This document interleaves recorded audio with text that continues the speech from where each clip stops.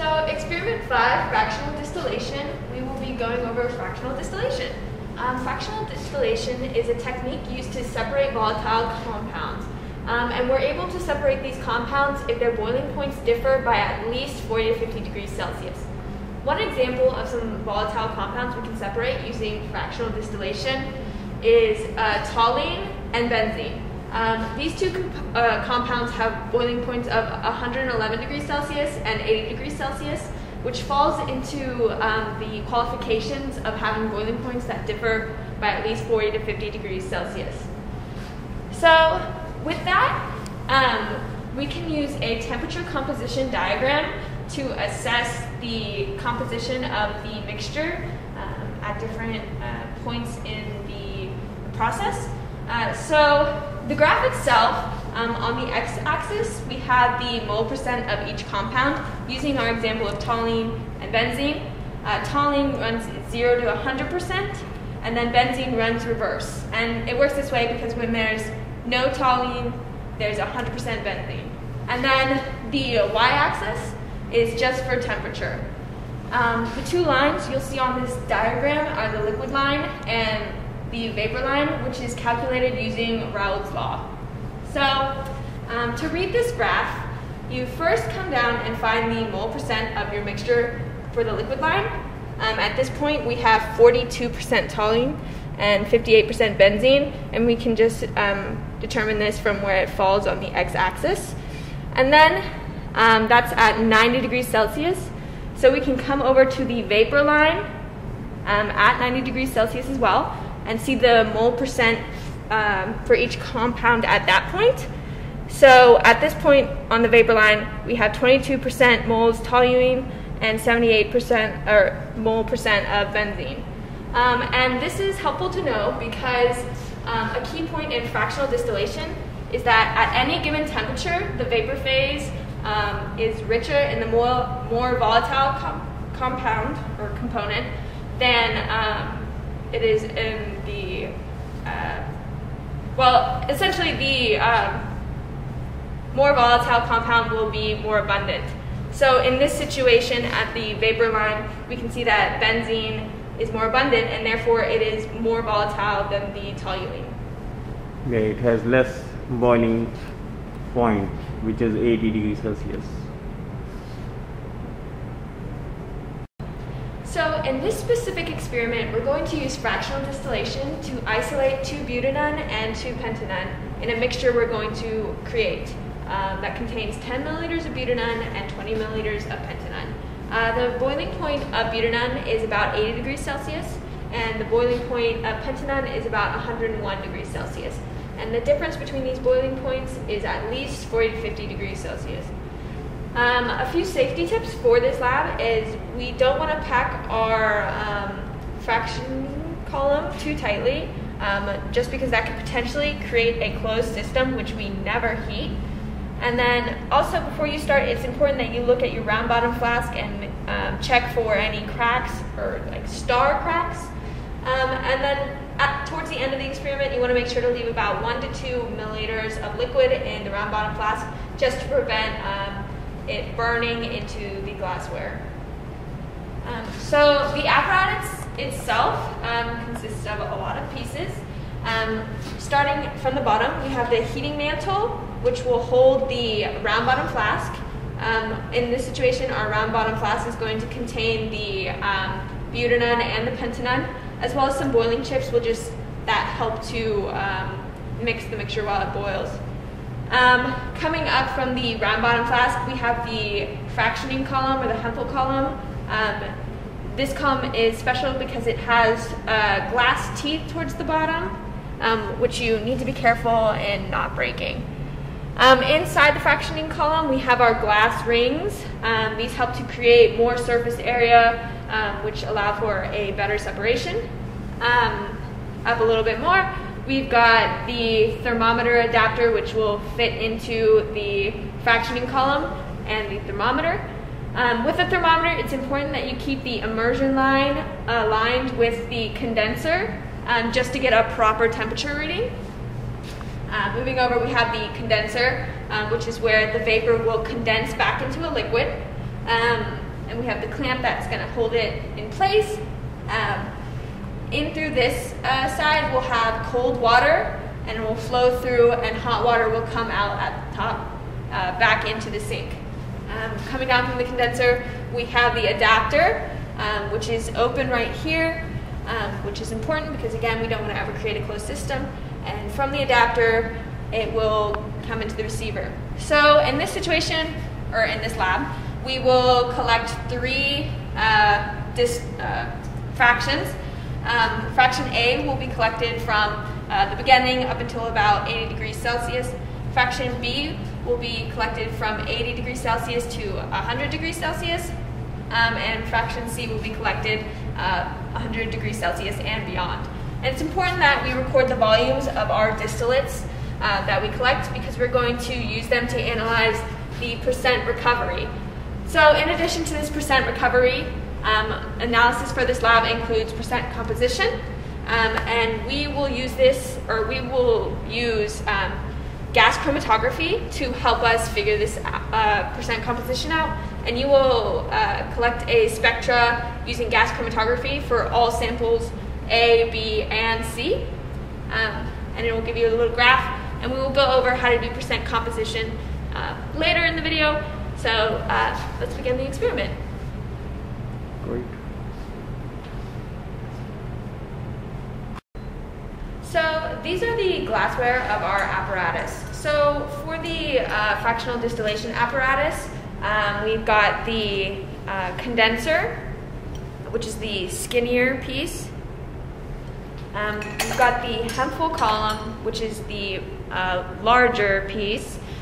We will be packing this one with dry rings. These are the glass rings? Yeah. And does it have teeth also at the bottom? Oh yeah, it has these little teeth at the bottom. You can see from this end and this end as well. Yeah, these 3 teeth, we have to be very cautious. Then we have the round bottom flask, which will sit in our sandbath.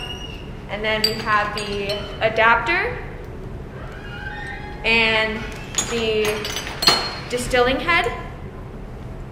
And we also have our thermometer, which will stick out of the top. And we also just have some beakers and test tubes to collect our samples.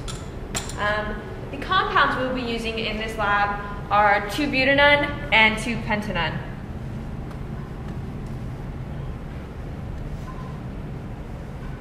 Now we'll set up the assembly. So the mixture we will be distilling today is a mix of 10 milliliters of 2-butanone and 20 milliliters of 2-pentanone. So we can go ahead and add that to our round bottom flask.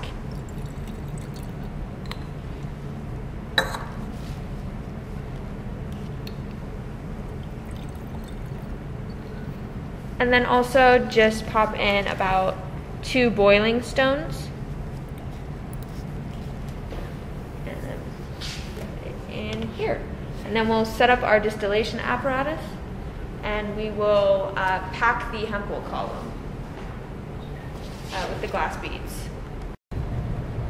So now we're gonna fill the hempful column. Basically, you're gonna fill it to about right under here, and you're gonna pour in through the top. And you wanna go slow and not put too many, because if you put too many and it's too tightly packed, you can create a closed system, and we all know we do not want that in the lab.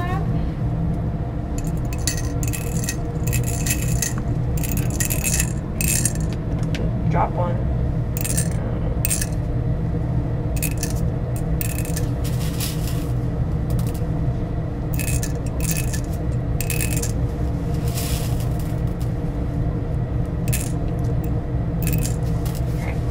So this is our hempful column is ready for fractional distillation? Yes. Great. So now we're going to grease our joints and put our apparatus together. I'm going to demonstrate how to grease a joint on this piece, which will be going into the round bottom flask. So basically what you do is you take the grease and you just put a little bit on the top, and you can just kind of put it around. And then we're going to put it in and spread the grease around. And you can tell the grease is on there if the glossy, kind of cloudy nature of the joint turns clear. And then we can just rest that in here. And we're going to grease all the other joints in the same manner. Use a clip. Yes. So, as well as greasing, we want to clip our joints just to make sure that, you know, in case you take something apart, it's not going to fall apart. So it's just using the blue clip and putting it on like that. So a small portion on the top, bigger portion at the bottom. Yeah. And now we are going to connect condenser here. So now we have everything connected. All of our joints are greased and we put the clamps on. So there are a few last little touches. The first thing you're going to want to make sure is that the immersion line on your thermometer, which is, there's the line on the back, aligns with the opening of the condenser. Because if it's incorrectly placed, it can give you improper temperature readings. And then the last thing you want to do is connect your water lines. So water in is going to go here down at the bottom of the condenser. So this tube is coming directly from this water line, and it is going in the inside inlet. So where is the outlet? And then we have a tube from our bin that we are going to use as the out tube. And that is going to go into this little hole down here. Now we can start our water. We need to plug it in.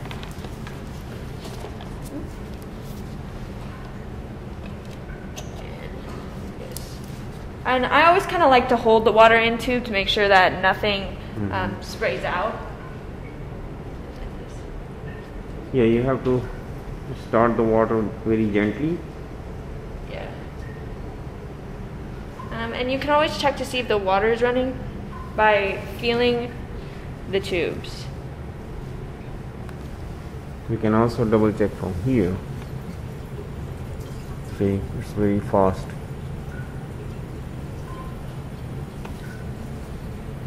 Okay.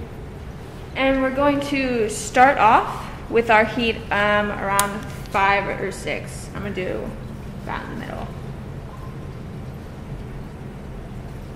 So it's around 5 or 6 heat. And we are going to watch the temperature until it hits about 80 degrees. During this time period, we will be collecting sample A. So this is after 10 minutes. Now you can see solution is boiling, and solvent ketones are condensing here in this one, but the temperature is still below 40.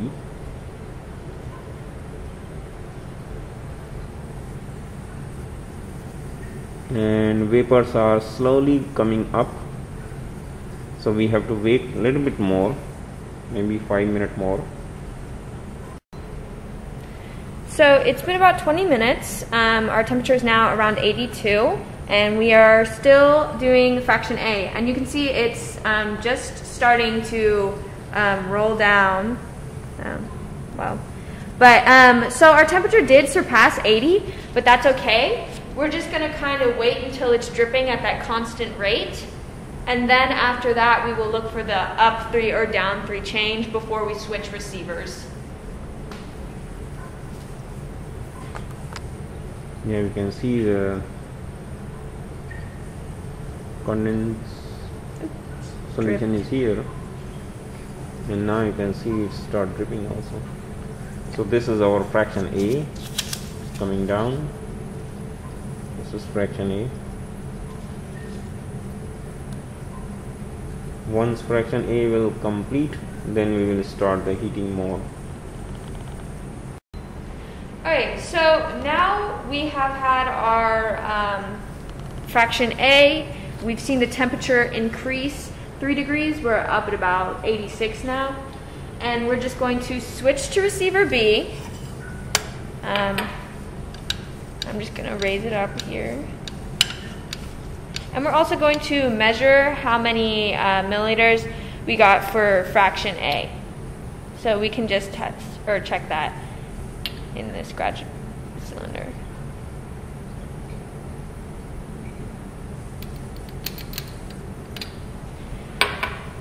So we got, it looks about like 2.1 milliliters. So we got 2.1 milliliters. And then we increase the temperature? Yes, we increased the temperature to about 7. And we are now collecting distillate B.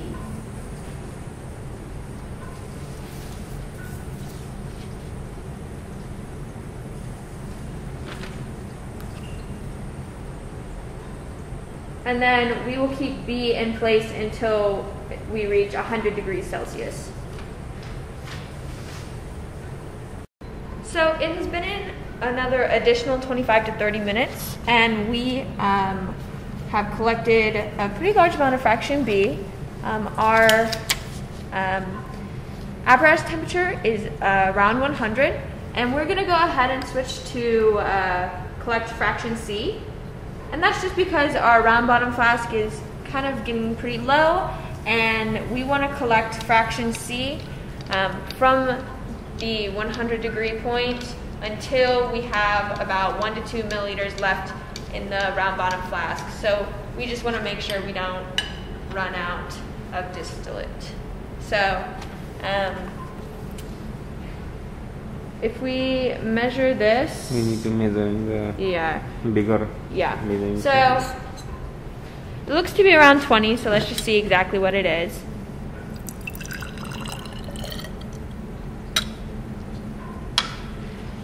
So 18, 19.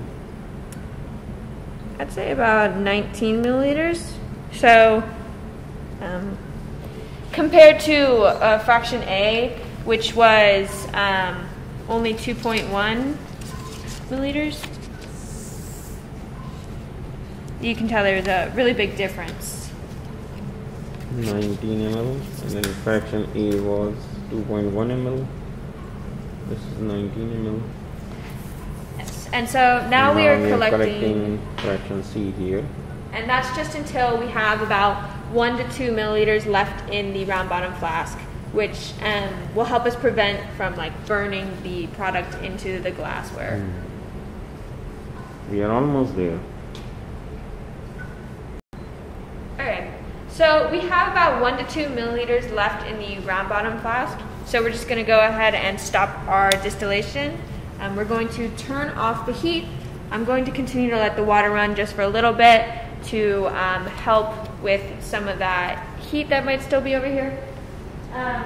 It also might drip a little bit still, so I'm just going to put this under here for safety measures. So we're going to collect or measure our fraction C.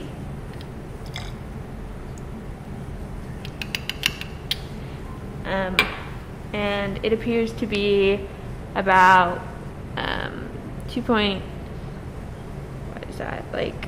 1 as well as the other one was. It's 2.1. Yeah. Actually, it's 2. It's hard to tell. 2.4 ml. Oh. 2.4 ml. So 2.4 milliliters. So this is fraction C, 2.4 ml. We switched off the heating. Now let it cool down, then we will dismantle. Okay, now you can see your experiment is complete. So we just pull it up so that it will become cold, and then remove your glass, round bottom glass first, and then gently remove your sample column.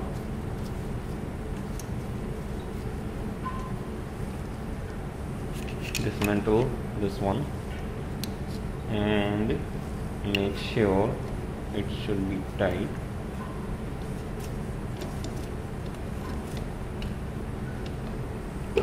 We will remove this, and also you need to close this water, and then we will throw this glass bead into the wet beaker. So here we have a dry ring part and this is the wet ring, so you have to collect all this here.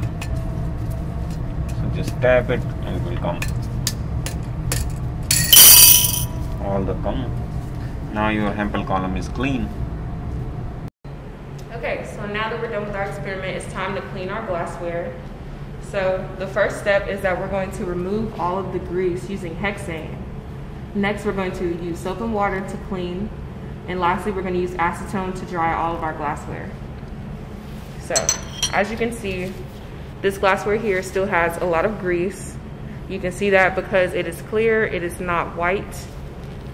This one at the top also still has a lot of grease, so we're going to remove that first.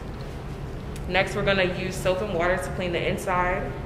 And then we're going to use acetone to clean these portions right here.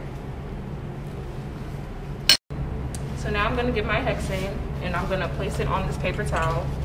I'm going to do it up here because the hexane dries very fast. I'm going to wipe off the grease until I get a white looking color. Maybe a little more. I'm going to do the same to the top. I'm going to wipe the grease off from the inside to get a white looking color. May have to add some more hexane because it does dry very fast. To get inside of the glassware, this is really giving me some trouble. There we go. There we go. Great. So this is the way we have to clean all the glasswares, remove the grease for everyone. Okay, so now that we've removed all of our grease, we're going to now clean it with soap and water. We're going to use our DI water. Add some water. I'm going to add some soap. And now I'm going to get a brush and I'm going to clean the inside of the glassware, ensuring that it is fully clean. Adding water, rinsing it, possibly doing it another time if it's not all the way clean. Now that I've cleaned it, I'm going to use acetone to dry this glassware. So now that we're done collecting all of our products, we're going to take the fraction A, B, and C, and we're going to dump it in our waste. Here we have our organic waste. The stockroom will usually tell you what goes in the organic waste. I'm going to take it, put in our organic waste, and then I'm going to close the top.